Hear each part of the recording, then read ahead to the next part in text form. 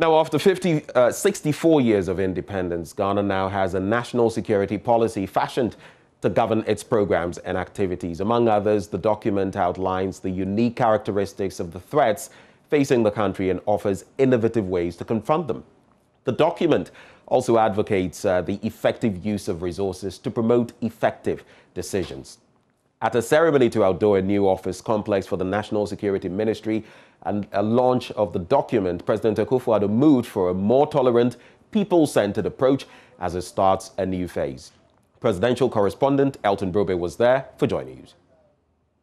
The president, who is the chairman of the National Security Committee, opened the National Security Building, which is just behind me. Also launched the National Security Document, which has eluded Ghana since independence in 1957. And for the first time, the National Security Secretariat will have a working document that will guide or that will govern the application of what they have been entrusted by the people of this country to do. But according to President Akufo-Addo, regardless of the potency of the document, only implementation can bring it to life.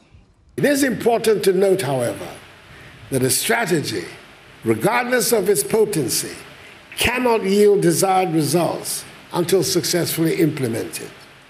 Our success will therefore be based on how we implement the national security strategy. To avoid the pitfall of implementational challenges, the national security strategy has been designed to adopt a whole of government and the whole of society approach in its implementation.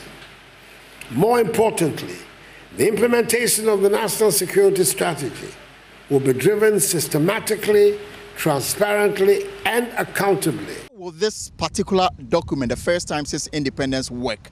I've been speaking to the ranking member on Parliament's Defense and Interior Committee, James Agaga, who says that it is only implementation that will give him confidence that for the first time we'll have a new beginning regarding the operations of the national security. It is our hope that if this strategy is implemented, there's a problem of implementation. Having the strategy in itself is not enough.